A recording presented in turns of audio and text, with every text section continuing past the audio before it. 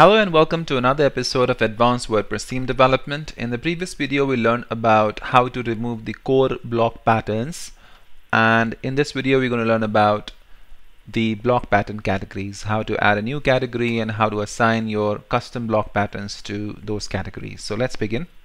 If you take a look, we have an option to register the block pattern category, and this is the function for that. So what I'm going to do is, inside of our class block patterns which we created in the previous videos, I'm going to go ahead and create another add action, and then I'm going to do register block pattern category. So remember that this is my custom function, this is not WordPress function. Public function register block pattern categories. Okay, so remember this is my custom function, not WordPress function, so we're just calling it register block pattern categories. And now all I have to do is just call this function over here. And in fact, the best way I would say to you would be that we create an array about what are the different categories we want to create. So pattern, I'm going to name it, this is my custom variable, pattern names or pattern categories equals, I'm going to create an array.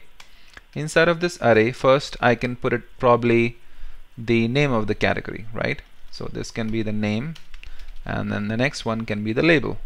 So label can be, so for our case we can call it like cover, and then the label can be cover, right? And then we can have more categories if we want, maybe carousel. I mean, we can delete it if you want. I'm just letting you know that we can have like that, carousel. Okay, so we can have carousel, and that's it. Let's just go with 2 categories, and then we're going to check if not empty pattern categories and is array. Well, there's no need to check it, but because we are anyways defining it on top, but still as a best practice I do use it to check before running a for each loop. So then we're going to run a for each loop for each pattern categories as category pattern category, this will be the key, and pattern category label. Oops. And I think it'll be better to use the translation function here. So I'm just going to use translation function, and this will be text domain, which will be Aquila. Okay, and then for this one, oops, and this will be Aquila. Okay, and then for each I'm just going to run it. So how do we do this? So you will call this function, we register block pattern category for each one of them, and then you're going to use the pattern category, which will be equivalent to this the first time, and the second time this will be equivalent to this. Okay, and then this will be the label. So this will be an array. Again, I'm going to use the square brackets instead, and then in the label I'm just going to put the label value. Awesome.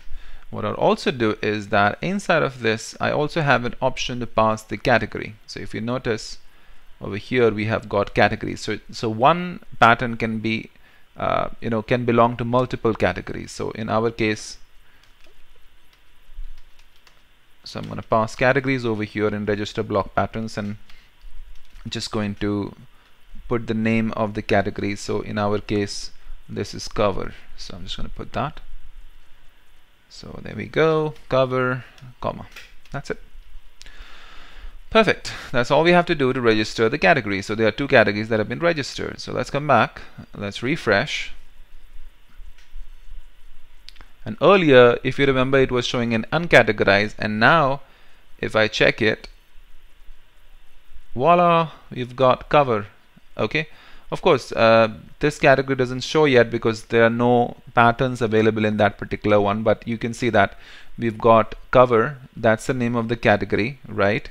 that's a label, and the name of our pattern is Aquila cover, and that's what we have here. This is awesome. This is perfect. And what I generally do is that I also add a class to it, like towards the end, in case if I want to style it differently, I can do that using my theme styles. So I'll probably add like Aquila, I don't know if you can see it, but I can add a class over here like Aquila cover. Awesome. That's it. Brilliant. And again, of course, you have to copy it, the code. Every time you make a change, you have to copy it and paste it here. Okay. Now, so that's pretty much it about registering the categories and assigning your block patterns to that particular category. And you can now see that if I add carousel over here, this is just for testing. We're not actually going to use it, but just for testing. You go back and refresh, you'll notice that now the same pattern is available in cover as well as in carousel, because we explicitly said that this should be part of both the categories. So we can remove one because we don't need it, but just to let you know that one pattern can be part of multiple categories. So this has been done regarding categories. Now in the next video, we're going to talk about how we can make this code a little clean, because this is like too much of untidy stuff. Of course, you can put them all in one line, but to be honest, I personally don't like it. I want my code to be clean. Okay, so in the next video, we're going to learn about how we can make this, do this work in a more cleaner way, maybe break them down into smaller templates. And we'll also talk about some of the issues we can face when we are actually building block patterns. All right. So until then, thank you very much, and I hope you did like the video. If you did, please give a thumbs up and do subscribe to my channel if you aren't already, and please do star my repository if you like my work, and follow me on GitHub. And if you like my work, you can also nominate me on stars.github.com/nominate for the star reward. Okay, awesome. So I'm going to see you in the next video. Thank you very much. Bye bye.